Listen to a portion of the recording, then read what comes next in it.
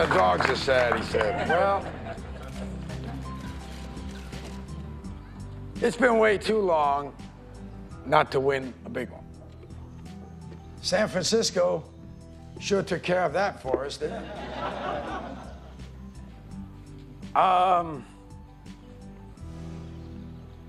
In football, as in life, things change. So, I guess it's time for me to get the hell out of the way, bring in the new. I like Nick Crozier. I think he's going to do a great job. Nick.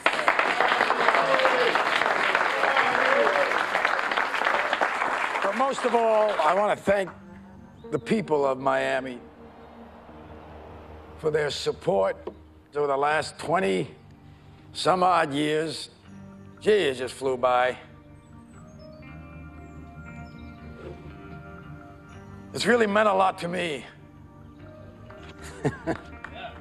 Yeah. It meant everything to me. I've had a great, great ride, believe me. And I'm gonna miss you. He's an arrogant son of a bitch, but I'm gonna miss him. But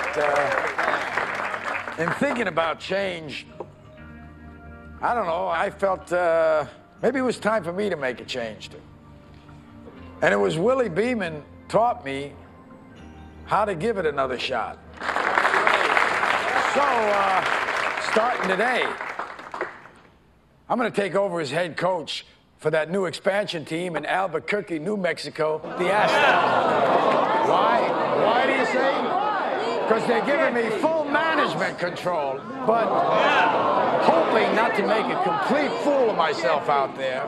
I just signed Willie Beeman as my starting quarterback and franchise player for the Aztecs. So, Miss P, I'm looking forward to seeing you next season across those sidelines. So long.